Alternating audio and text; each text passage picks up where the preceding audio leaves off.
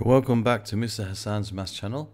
I'm answering question number 8 from the June 2017 the GCE Core Mathematics C1 paper, and this question is about straight line graphs, and we're told the straight line L1 shown in figure 1 has equation 5y plus 5y equals 4x plus 10, 5y equals 4x plus 10.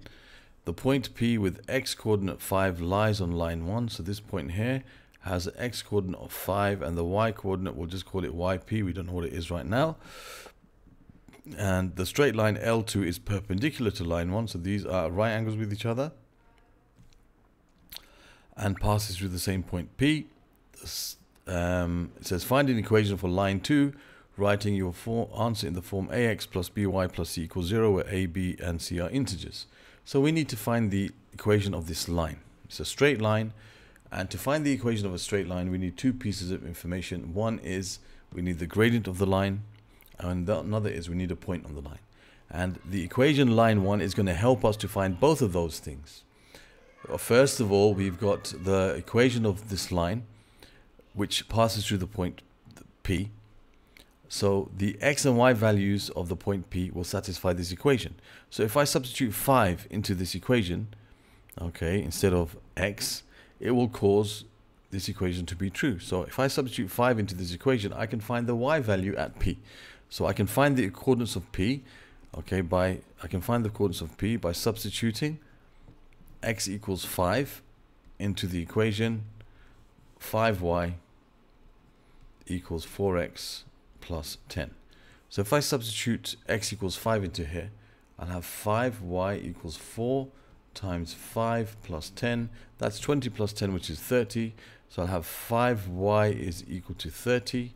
So y is equal to 6. So I can say the equation, or the point P, is 5, 6. And the other thing I can do is I can take equation line 1 and I can work out from it its gradient. So I can say that 5y equals 4x plus 10. If I express it in the form y equals mx plus c, by dividing both sides by 5, I'll have 4 over 5x. 10 divided by 5 is 2. So I can therefore say that the gradient of line 1 is equal to 4 over 5. So therefore the gradient of line 2 is perpendicular. Line 1 and line 2 are perpendicular. So we can say that line 1 gradient times line 2 gradient is equal to -1. They are negative reciprocals. So the equation, or the gradient of line 2, is going to be minus 5 over 4. The negative reciprocal of line 1. So that's the gradient of this line, line 2. So now we have 2 points, or 2 things that we need. These are the 2 things that we need to find the equation of a straight line. So we can find the equation of the line by using the formula y minus y1 equals m times x minus x1. And that will tell us the equation of this straight line. And we want it in this form, where we want a, b and c to be integers. So all the coefficients have to be integers. So let's substitute the values in. You have y minus 6 equals m, which is minus 5 over 4 times x minus 5. Now let's multiply both sides by 4 first to get rid of the fraction. So 4y minus 24 equals minus 5 times x minus 6.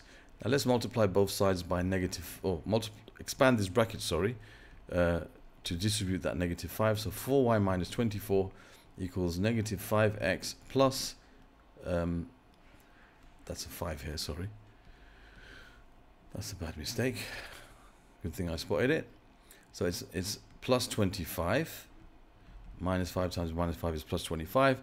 And now I can express it in the form I want, which is ax plus by plus c equals 0. So let me just add 5x to both sides. So this will say 5x and plus 4y, and I've got -24. Take away 25 is going to be minus 49 equals 0. And there I have the answer to part A. Okay, so that's the answer to part A for this question. Now I'm going to go on to part B. So we've got some of the things that we need. I'm going to write on part B. Now for part B, so we have the equation of line 1, equation of line 2. We also have the coordinates of the point P, which are 5 and 6. Okay, so we're told that the line 1 cuts the x-axis at S, and line 2 cuts the x-axis at T. and we want to find the area of this triangle SPT. So if you look at this triangle here, SPT, we can see that if we just look at this would be the vertical height of the triangle. Okay, and this would be the base of the triangle between S and T. All right, so this height of the triangle, the vertical height, would be the y coordinate of P, which is 6. So this height would equal 6. And the base of the triangle would be the length between S and T. So if I can find the coordinates of S and T, I can find the base of the triangle, and I can use the area equals a half times the base times the height. So that I need to find what B is. I know what H is. In order to find B, I need to find the coordinates of the points where the lines cut the x-axis. So what is the coordinates of point S? It's where line 1 cuts the x-axis. Okay, and that's when y is equal to 0. So if we substitute y equals 0 into the equation for line 1, so 5y equals 4x plus 10. So we replace the y with 0, you'll get 0 equals 4x plus 10. And then we need to subtract 10 from both sides. Negative 10 equals 4x. So divide by 4, negative 10 over 4 equals x. So we can say x is equal to minus 2.5. Okay, minus 2.5. Or we can also write that as minus 5 over 2 if you want to deal with fractions. Okay, so that's minus 5 over 2. That's the coordinates of S. So the coordinates of S are negative 5 over 2 and 0. And the coordinates of point T is where line 2 hits the x-axis.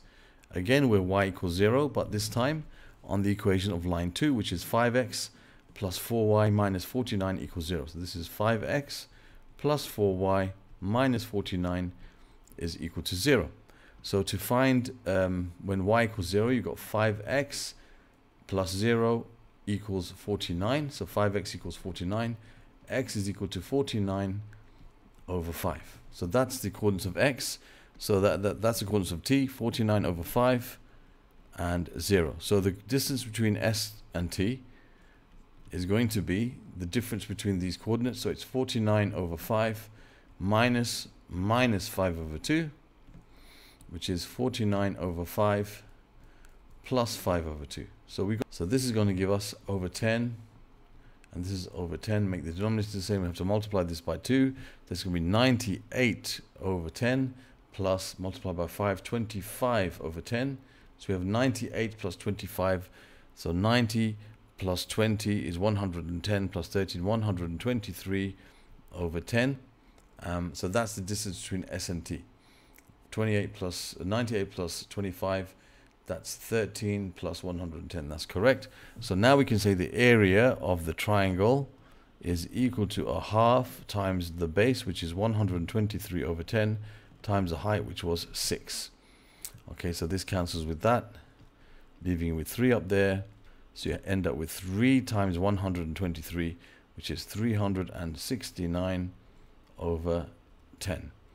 369 over 10, and that is the area.